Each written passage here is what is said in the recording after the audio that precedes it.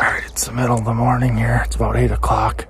Finally found a tom goblin, and he's in the middle of the swamp. I don't know how it's gonna go, but we'll give it a shot.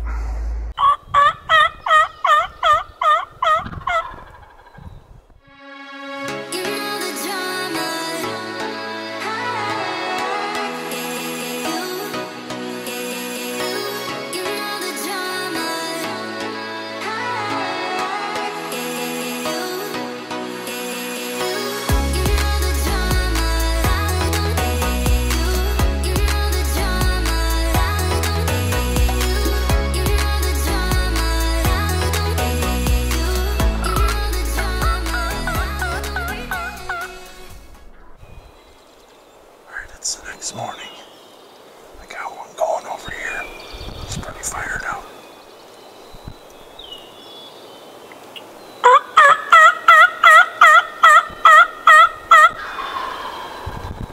He's on the ground now.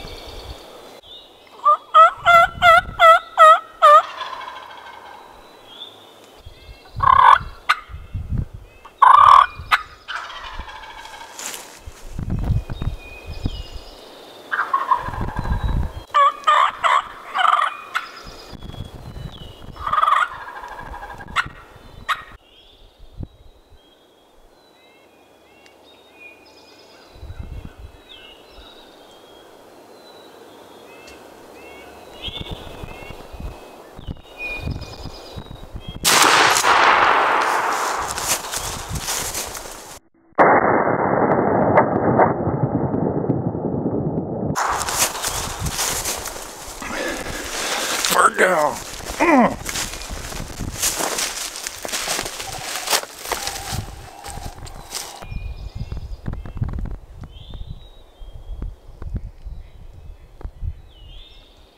Yes. Man, nice mature tom here.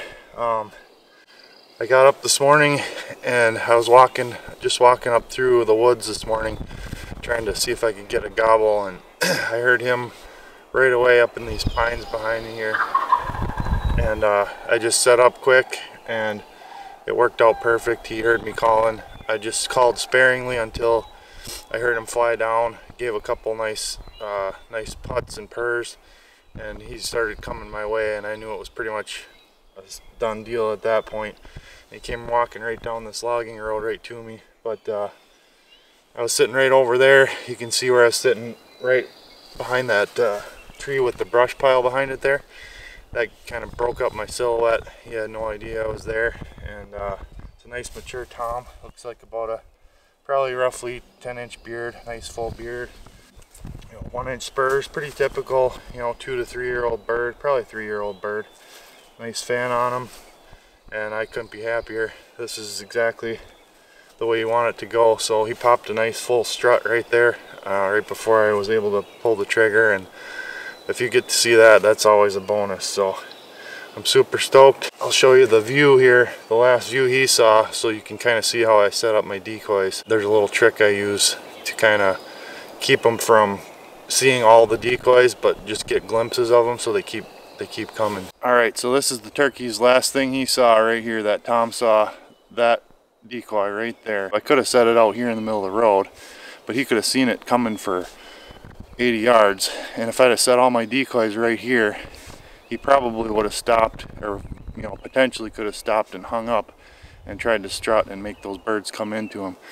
But instead I kind of hide it just behind the corner, so he's got to keep coming to see the rest of those birds, and that's worked really well for me many times. I mean, sometimes even if I have an opening, I'll set up in the woods anyway, just to keep those birds from seeing the flock and trying to strut and make those hens come to them. So it worked like an absolute charm this morning.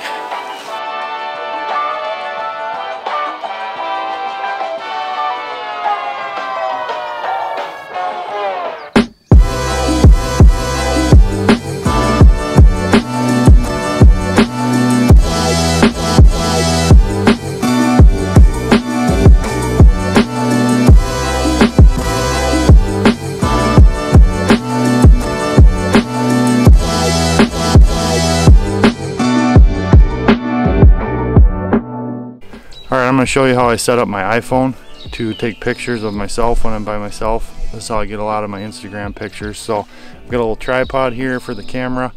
I've got the bird ready, the shotgun in the picture. I've already taken a couple practice frames, so I'm going to go ahead and take the picture. I think it'll turn out great.